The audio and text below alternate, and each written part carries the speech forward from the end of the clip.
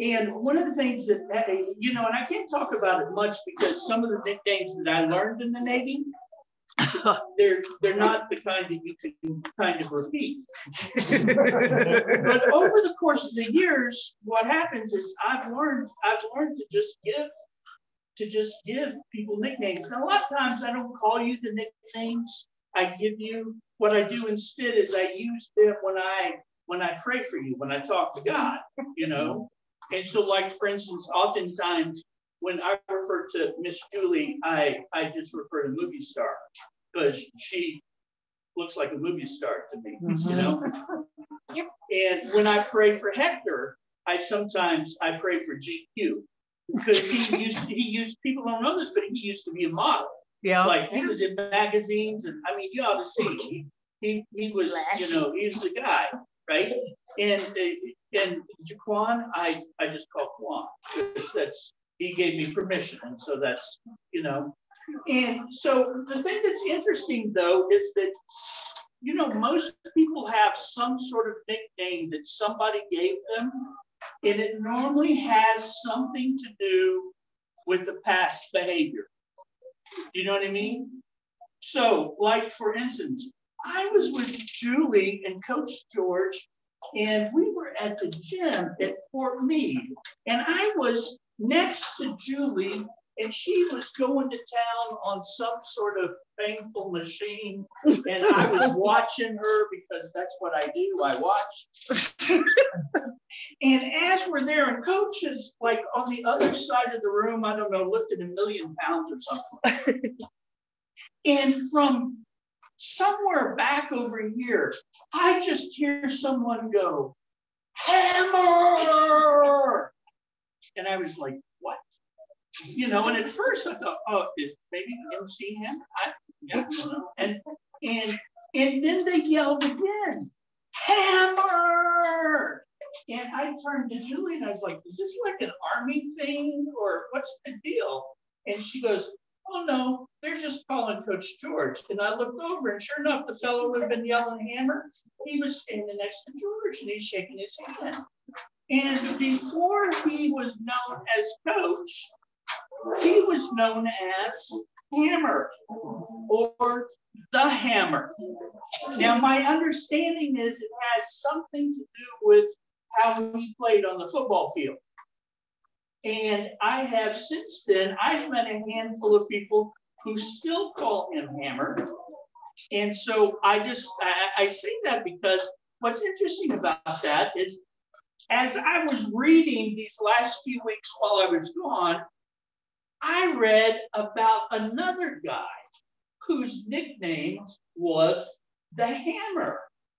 And I thought, no way, Coach George isn't that old. And because this guy is like from 2,000 years ago, right? And so anyway, so I read up on this guy. And sure enough, he is known. His name actually is Judas Maccabee. And he is one of 5 brothers, but he is known throughout history books as Judas the Hammer. In fact, have you ever heard of the Jewish holiday called Hanukkah? It's named after, they celebrate Hanukkah because of this guy, Judas the Hammer. Now check this out. It was about, let me see, I guess it was about 173 BC. So we're talking like 2,400 years ago, right? Now the Greeks had conquered all of Israel and the Jews and Jerusalem. And Jerusalem was where the temple of the Lord was. And after Alexander the Great dies, there's this group of rulers who come along. And there's this guy named Antiochus the Fourth, right?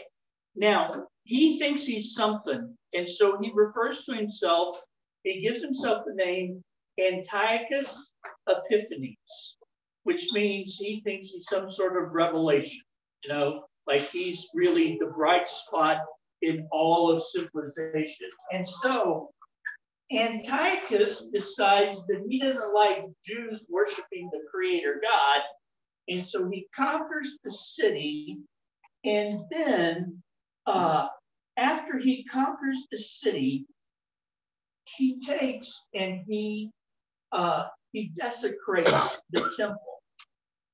Now, I don't know if you know basically what that means, but you see, he comes along and he totally dishonors the temple and everything that's in the temple. I don't know if you're familiar with the temple in Jerusalem, but here's the deal you need to know.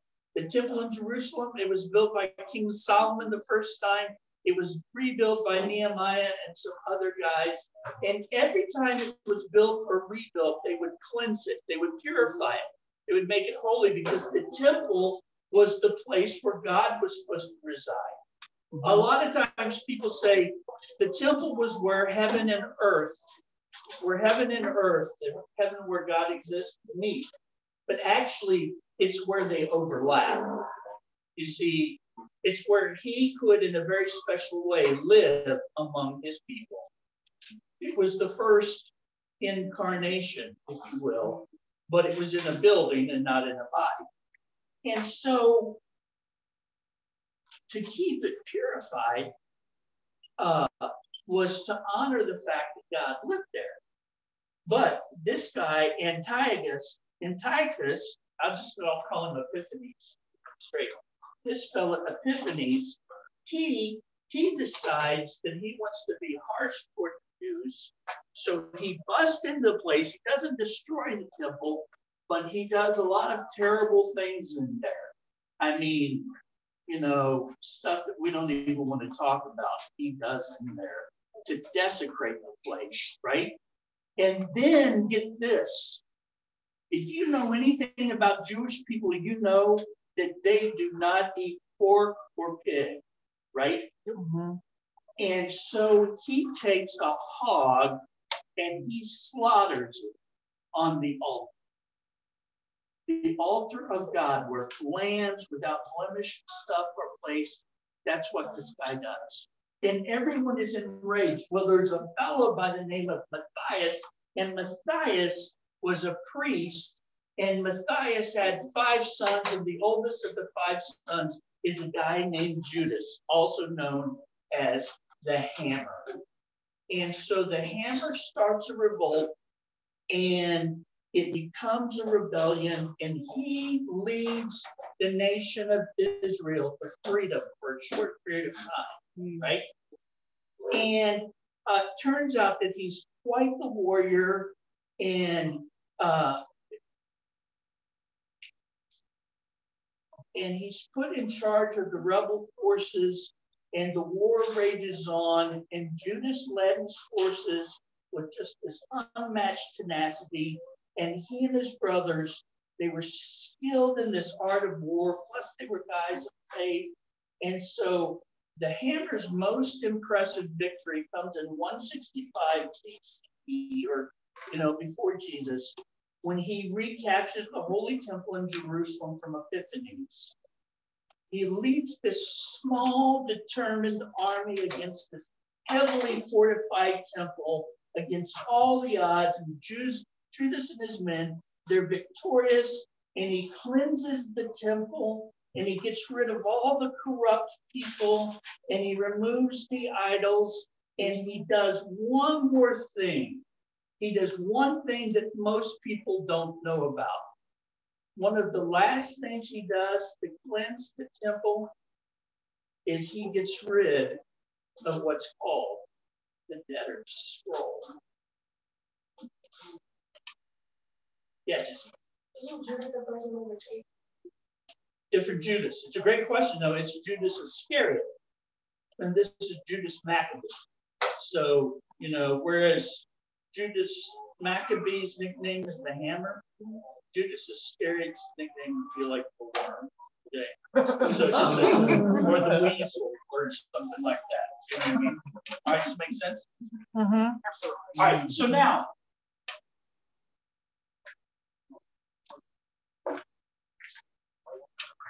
about 1998 years ago, there lived a man named Jesus. And the most important thing I'll ever tell you about Jesus is he's the Son of God. He lived this amazing life, spoke to those in poverty. He truly cared about people. He was always truthful. He lived a perfect life. It's hard to imagine. He had this amazing relationship with his Father, who is the Creator God. And believe it or not, Jesus and the hammer have a lot in common. Now, I know you're thinking the hammer is like this amazing warrior. What could he and Jesus have in common? Well, you remember how the hammer cleansed the temple? I said he cleansed the temple after he put it back from the Greeks. Well, check this out. Jesus does the same thing. Luke chapter 19, verses 35 to 38. Okay. So they brought the colt to Jesus and threw their garments over it for him to ride on. As he rode along, the crowd spread out their garments on the road ahead of him. And when he reached the place where the road started down the Mount of Olives,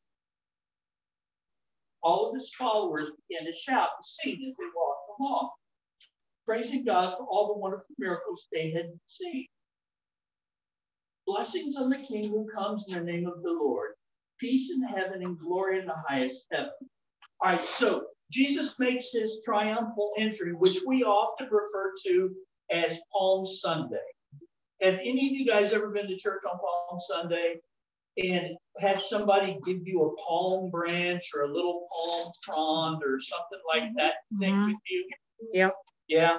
And sometimes what they would do is they would take it and let you would take it while it was green and you would fold it up and make it into a cross. And then you would sit it at home for a year and you would let it dry out, right? And then on Ash Wednesday, that's why they call it Ash Wednesday, you would sit that little cross on fire and you would take those ashes and you would make the mark of the cross on your forehead for Ash Wednesday to recognize the beginning of Lent, which doesn't end till Easter. You with me? Well, what they were celebrating with those palms on Palm Sunday, they were celebrating the fact that Jesus was coming into Jerusalem. It was like this huge deal, triumphant entry. There were people with palm branches and they were praising God and all this sort of stuff, right? It's like his great entry into Jerusalem. It's a little different than how the hammer entered. The hammer entered by force, and Jesus, he enters humbly. But once he's inside Jerusalem, do you know what he does? Well, he goes to the temple. You know, all these people are getting into his being there. All these people are singing praises, and they know the story about the hammer, right? And so they're starting to put two and two together and think, this is another hammer. This is another Messiah. This is going to be the next guy who gets us free. And instead of beating the Greeks, he's going to beat the Romans, right? And so he's done all these miracles. He's cared for all these people that nobody else cares for. He's done these amazing things. Maybe Jesus is the new hammer. And then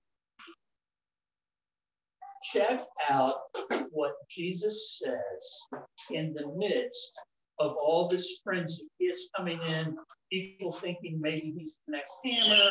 They're going to have a revolution, get rid of the Romans, all this. Listen to what Jesus says. But as he came closer to Jerusalem and saw the city ahead, Jesus began to weep. How I wish today that you of all people would understand the way to peace. But now it's too late and peace is hidden from your eyes. Before long, your enemies will build ramparts against your walls and encircle you and close in on you from every side. They will crush you into the ground and your children with you. Your enemies will not leave a single stone in place because you did not recognize it when God visited you. Talk about a downer. They think he's about to overthrow the people who have conquered them. He's about to take all the injustices and make it right. You know, he's going to get rid of all of the people, right? And this is that point where you kind of expect this really powerful speech from him, kind of like from Henry V or, you know, William Wallace in the movie Braveheart or Joshua Chamberlain at Gettysburg or, you know, something like that. And instead he says, I wish you all would have known the way of peace. Do you know why they didn't know the way of peace? It's the reason most people don't know the way of peace. And I'm not going to give you an easy answer that you think you already know.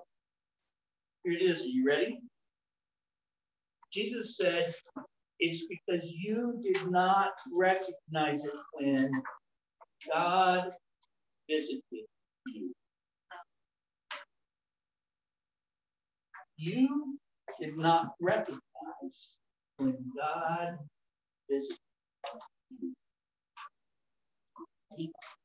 Now, you know, there are a lot of reasons why people don't recognize when God visits us, right? And he visits all of us, believe it or not, it's true. I've been studying this for a little while now, and I can tell you, he really does. He visits all of us. And one of the reasons I think most of us don't recognize when God visits us is because we have spiritual ADD. You know what ADD is, right? Attention deficit disorder. I have it. I've had it my whole life. Well, it was ADHD, but now I think it's just ADD. But I'm not positive, okay? I used to take pills, the whole thing. Yeah. No pills for the ADD, not just pills. Okay, I want to clarify that. Yeah. But most of us live our lives distracted. Just think about this for a second, okay? We can be distracted by our future plans. We can be distracted by our bills, or our lack of money, or our lack of employment, or our parents' lack of employment, or where we're going to sleep, or what we're going to eat. We can be distracted by what we want to do next, you know, what we want to buy next, what we want to accomplish next, how desperately I want to get to the gym as soon as he stops talking next. I mean, there are all these things that will distract us, right? And sometimes we're distracted by people too. Mm-hmm. We're distracted by relationships. We're distracted by friends. We have arguments with people and it's not been resolved and it's kind of hangs in there, right? And get this, many of us are so distracted by who we are or who we think people think we are, which is kind of confusing, but it's true. We're so distracted by, have I been disrespected? Am I being valued? That God could sit down in front of us and we'd never even know it. Because we're too busy thinking about everything else. And this seems to be the point where Jesus and the hammer merge back together for a minute. Check this out, starting with verse 45. Then Jesus entered the temple and began to drive out the people selling animals for sacrifices. He's cleansing the temple just like the hammer did, right? He said to them, the scriptures declare, my temple will be a house of prayer, but you turned it into a den of thieves. After that, he taught daily in the temple. But the leading priests and the teachers of religious law and the other leaders of people began planning how to kill him. But they could think of nothing because all the people hung on every word he said. So as Jesus enters the temple, right, he saw that it had become a marketplace. Instead of a place to worship God, it was a place to sell stuff. It was a place to make money. It was a place for commerce, right? Mm-hmm. And see, the merchants, they were selling their wares. They were exchanging money and taking advantage of those who had come to worship. And so Jesus drove them out. He overturned their tables and declared that the temple was to be a house of prayer and not a den of robbers. And while he was there cleaning up the temple, I can just see him destroying the debtor's scroll. Just think about this, okay? You come to worship the Creator God, right? You come to worship God. You have to exchange your money for the temples. You're going to get ripped off there because they won't accept any other kind of money. You know, you have to buy your animal for sacrifice because it's really hard to bring your animal, but your animal can get blemished on the way. It could stumble into something, and if it gets a mark on it, it's not acceptable because it has to be perfect without blemish, right? And so then they charge you crazy for that. You buy the animal, and even you do this, and if it gets, you know, and so finally you're ready to worship God. You've done all the things you're supposed to do. And at some point, a Sadducee or the captain of the temple guard makes certain to let you know how much money you are in debt. That's what the debtor's scroll is. And you think, well, why is the debtor's scroll kept in the temple? Because the people who run the temple are the people that you're indebted to. And so it's like, I try to imagine today, it would be like us trying to worship in the lobby of a bank during business hours. There's so many distractions. There is no way that you're going to hear from God. And Jesus said, look, if you miss out on God visiting you, you will not have peace in your life. And so he is just trying to level the playing field so that people can recognize when God comes to visit and they experience real peace. Yeah, that's what Jesus said. He said the way of peace is to be attentive when God visits you. If you're distracted by everything else, you'll just never know when God visits. Now, here's a question for you to ponder, okay? Just think about this question. We're about to do Lord's Supper, but I just want you to think about this question, okay? If you look around you, you look at just where we are, what we've done, what you've been thinking about in these last minutes while I've been talking. If Jesus were to come in here and clean this place out so people could worship, what do you think he might take from you or me or us? Not just the stuff around us, but the stuff in us as well. Right? The Lord's Supper is a time for us to celebrate the fact that because Jesus died on the cross and he rose again and he ascended into heaven, when we put our faith in him, not only do we have our sins forgiven, not only do we get to spend eternal life with God, but here's the best part of all. This is absolutely the best part. When you put your faith in Jesus, the Holy Spirit of God comes to live inside you. I'm not even playing. The Holy Spirit of God comes to live inside you, to be with you, carry you through difficult times, to help you deal with your anger, to help you deal with your distractions, to help you deal with people who are giving you problems, to help you deal. That's part of why the Holy Spirit comes to live inside you. And so for us, as followers of Jesus, we think that's a pretty important deal. And so this is what we're going to do. Minister Eric and Minister K. Men are going to join me over here, and we're going to prepare the elements. And I'd like for you just to take